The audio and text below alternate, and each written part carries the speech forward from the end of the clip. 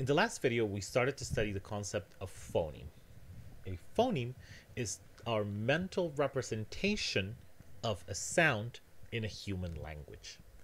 For example, if we have the sounds S and esh, speakers of English would think that these two sounds are different.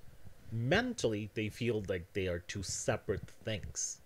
And as a matter of fact, we can know that there's separate things because if you switched one for the other, the meaning would change, as in sip versus ship.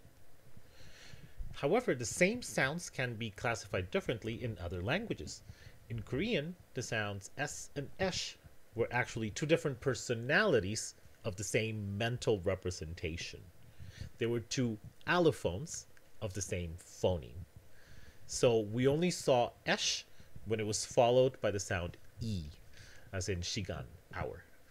And everywhere else we saw the S. So these two were allophones, and whenever we saw one, we never saw the other. So English and Korean organize these two sounds differently. In this video, we're going to look at the opposite example. We're going to look at two sounds where speakers of English think that these two sounds are just different personalities or allophones of the same phoneme. However, speakers of Hindi and Urdu might feel that these are actually different. So we have the sounds pa and pa, an aspirated P and aspirated P. And these two sounds are, as a matter of fact, physically different. Let me show you with my scientific instrument. So the first one is unaspirated, pa, and the second one has aspiration, pa, pa, pa. So you can see that the unaspirated one does not have a puff of air, and the aspirated one does. They are identical except for that. So these two sounds are physically, measurably different. However, from our mindset of English, we think that these two are just different personalities of one overarching reality that we're going to call P. That somehow one P has two different personalities that are similar. P, pa, and pa. However, what does Hindi think and Urdu? Let's take a listen at these two words. Pal, pal. Again. Pal, pal. And one last time. Pal, pal. All right. So pal means to take care of something, and pal means blade. Let me ask you, are these two different phonemes of Hindi and Urdu? What do you say? The answer is yes. First of all, and the most important reason, is that we have minimal pairs for these two sounds. So the first word is pal, to take care, and it is identical to the second one except for their first sound. So this one is pal and pal. You can see that they're identical except for this one has the unaspirated one and this one has the aspirated one. Because the only difference between the two is this one sound, we call these words minimal pairs. They are words where if you switched this sound for the other, the meaning would change, as it in fact does. One means take care and the other one means blade. Also, I want to take a look at how they have the same environments. So here we have the unaspirated P, and it is preceded by the edge of a word and followed by a long A, which is exactly how we find this aspirated P, preceded by the edge of a word, followed by a long A. So these two sounds are phonemes of Hindi and Urdu. People who speak these languages would think that these are two different mental realities, and they can use them to distinguish between words, as we just saw. We're going to write them with the slanted bars, or slash, to indicate that they are phonemes. So that's what speakers of Hindi and Urdu would think. But what would speakers of English think when they hear these sounds? When they hear P and pa and pa? Are they different phonemes? The first, I want you to look at this English data set, 10 words in English. And the first thing I want you to do is to write these words down in regular English orthography. So grab a piece of paper, say these out loud, and then write them in the orthography that you regularly use for the English language. So what are these words that are transcribed in IPA? Please grab a piece of paper and go for it. Please pause the video. All right.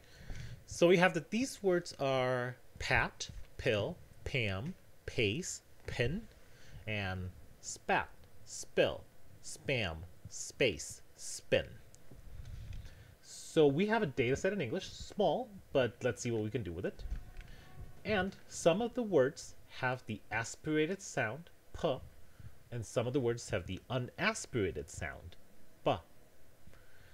So I want you to draw this on a piece of paper and then try to go through each of the data points and extract every environment where we find the aspirated p and the unaspirated p.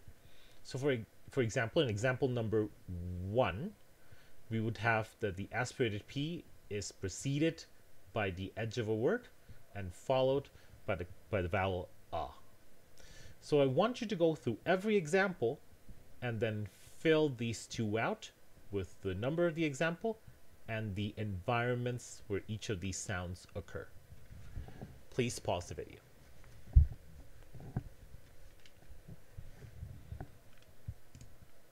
All right, you should have something that looks a little bit like this. Oh, I don't need this one anymore. So you should have, for the aspirated one, that example 1 has the aspirated with the word edge before it and then the after it. Examples 2 and 5 have the exact same phonetic environment. As you can see, we have the aspirated p preceded by the edge of a word and followed by the vowel I. So we have this one here.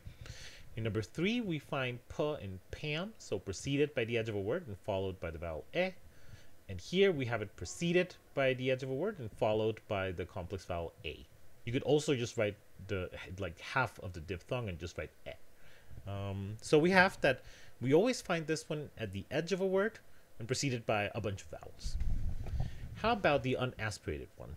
In example 6, we have that the p is preceded by the s and followed by the vowel a. In number 7, we find that it's preceded by the s and followed by the vowel I. We also find this in 10. In number 8, s and I as in spam. And in number 9, we have space for these two. So, are these phonemes? Is there a minimal pair in the set? The answer is no. If we had a minimal pair, then we would have a word like spat, for example, and it would have a different meaning from this one, and we do not see that. Also, if we had a minimal pair, maybe it could look like bat versus pat, and these two words would mean something different. So we don't have any minimal pairs. So they're probably not different phonemes. So let's take a look at the phonological environments and try to figure out the pattern of where does this one show up and where does this one show up. And you might have already seen a pattern emerging. They are in complementary distribution because you only find this one at the edge of a word in this data set, and you only find this one when it has an S to the left of it, an S before it. So Hindi and Urdu have the same, Hindi, Urdu, and English have the same sounds, but they organize them differently. In English, we think that these two are different phonetic realizations or allophones of the same overarching phoneme P, and that we see this one after an S and this one at the start of a word. And by the way, this rule is incomplete. We'll come back to it when we study syllables. Where we have this pattern in English, but in Hindi and Urdu, these two are different phonemes because we see them in minimal pairs. So two sounds, but English and Urdu do different things with those sounds. In general, a phoneme is a bundle of sounds or allophones that is perceived to be the same, mental reality. Phonemes distinguish between words, and they form minimal pairs. And allophones are Two sounds that are in complementary distribution, and they are the actual phonetic manifestation of how we're going to produce them. In the next video, we'll continue to look at the concepts of phonemes and allophones.